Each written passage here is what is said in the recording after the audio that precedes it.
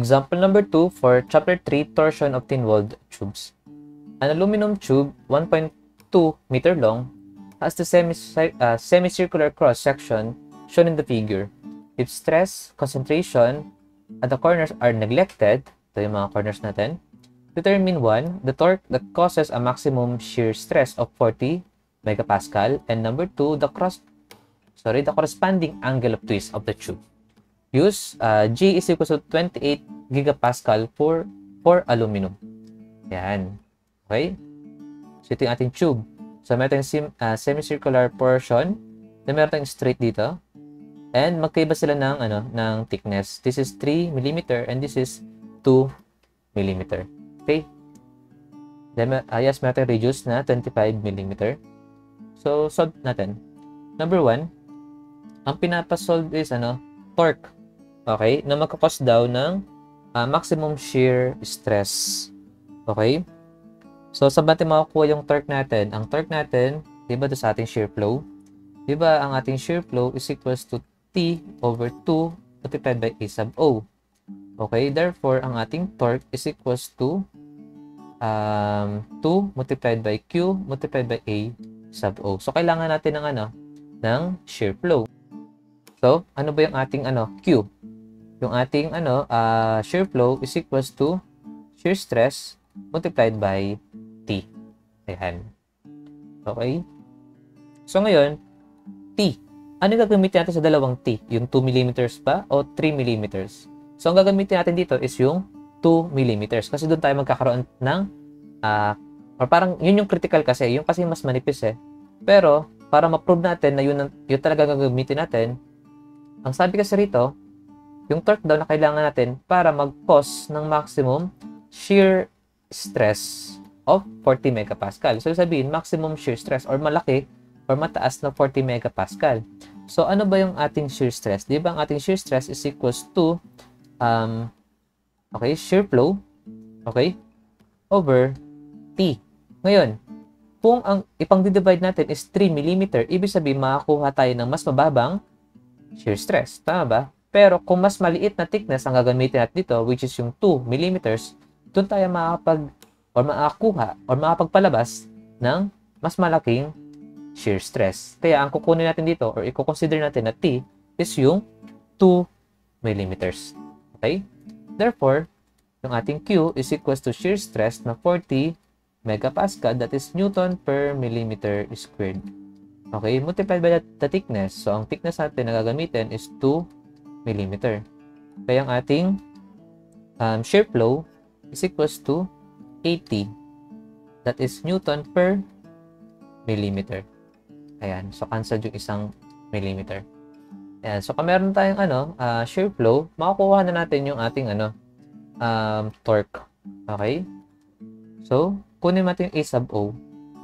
So, A sub O natin is equals to yes. So, this is semicircle.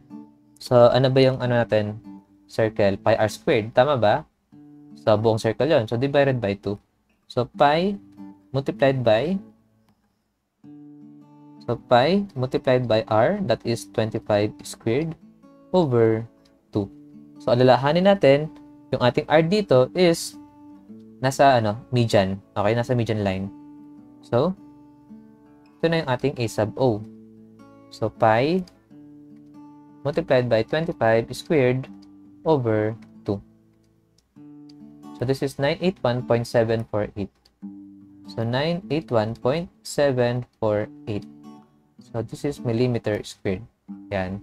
So, yung ating T is equals to 2 multiplied by shear flow na Newton per millimeter.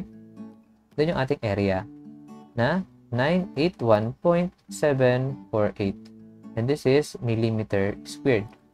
So, cancel yung isang millimeter. So, matitira natin is Newton millimeter, which is torque. Okay? So, ilan to? 2 multiplied by 80 multiplied by 981.748. Ayan. So, ano kasi siya, no? Malaki kasi talaga siya kasi Newton millimeter eh. Okay? So, gamitin Newton meter na lang. Ayan. Divide natin ng 1,000. So, 157.08. So, 157.08 Newton meter.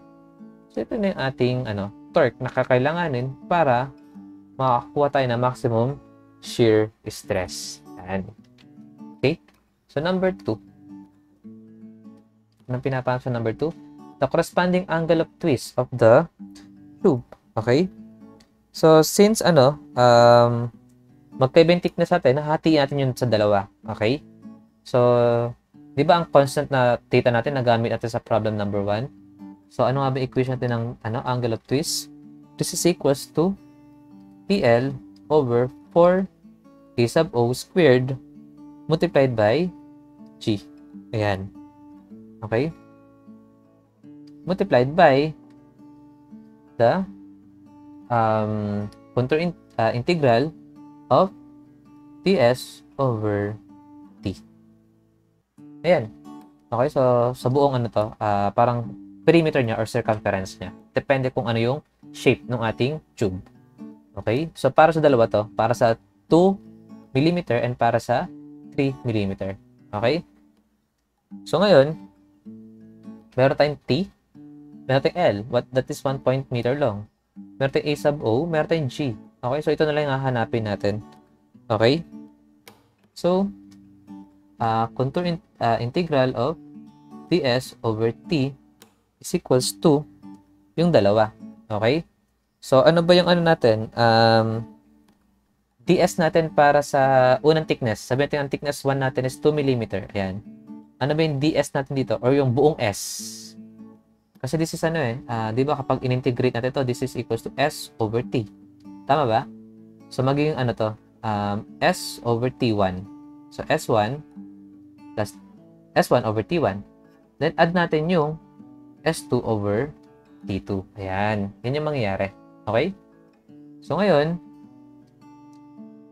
okay? Anong s1 natin? That is, okay, that is semi-circumference. Okay? So, that is pi r. Okay? So, pi r over 2. So, pi r over 2 multiplied by t1. Okay?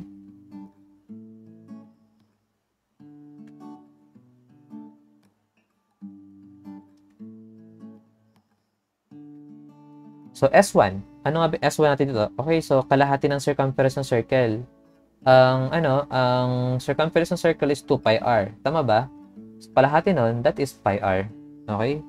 So, pi r over t1. Then, ano ba yung S2? Okay, yung S2 natin is dalawang radius lang. Okay, so 2r over t2. So, this is pi r. So, pi multiplied by 25 over thickness na 2 mm. So, 2 plus, ano ba yung r ulit natin? So, 2 multiplied by 25 over thickness na 3 mm. Okay? So, contour integral of ds over t is equals to pi multiplied by 25 over 2 plus 2r, that is 2 multiplied by 25 over 3. Ayan. So, ito yung ating buong perimeter. Okay? Yes, yung ratio ng buong perimeter sa thickness nila. So, 55.937. So, 55.937. Tama ba? 937. Okay, so this is millimeter. Okay? The millimeter din yung thickness. So, unitless to. Okay? So, makuha natin yung theta. So, theta is equals torque na 157.08 Newton meter multiplied by L. Ang L natin is 1.2 times 10 raised to 3 para maging, wait lang. Oo nga, dapat pala kinonvert natin to lahat. So, convert natin to ng millimeter. So, 10 raised to 3. So, that is Newton millimeter multiplied by length na 1.2 times 10 raised to 3 para maging millimeter. Yan. Over 4 multiplied by area. Ang area natin is A sub O. Ang A sub O natin is yan, 981 981.748. So this is, okay, naka-square to. So magiging ano yan, millimeter to the fourth. So ang G natin is gigapascal. So 28, this is Newton per millimeter squared. Ayan. Then multiply natin ng ano, okay, yung contour integral na ds over t. So this is 55.937. So dapat ano to, radians. Okay? So magka-cancel out lahat 'yan. Check natin. So Newton.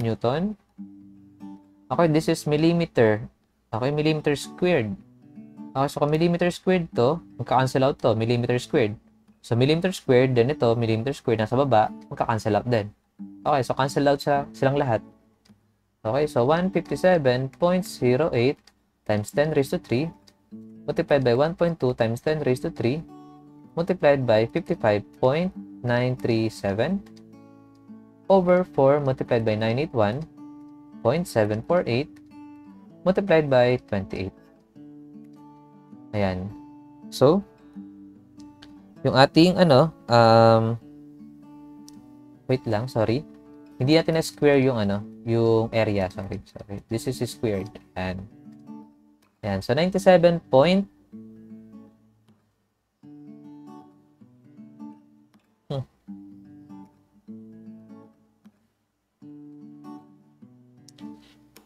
Oh, sorry.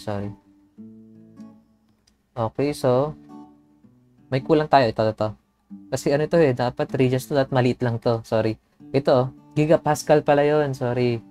So, kung gigapascal, i-convert muna natin yan ng megapascal pala para maging Newton per millimeter squared.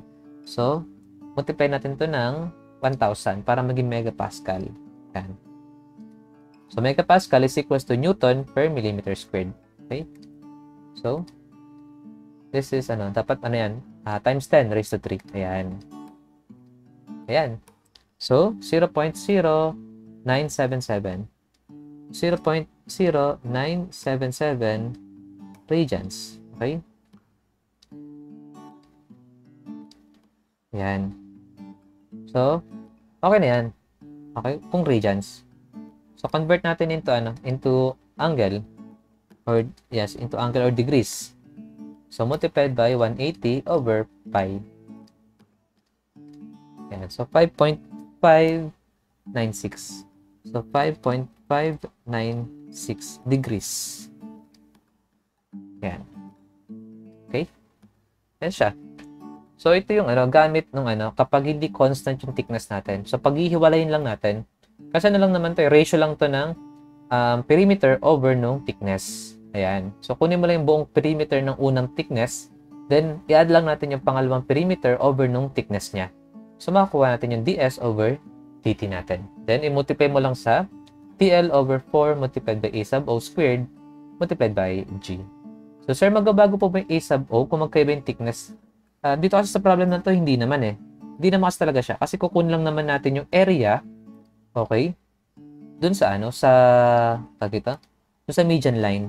Di ba kasi ang median line andito? Ayan.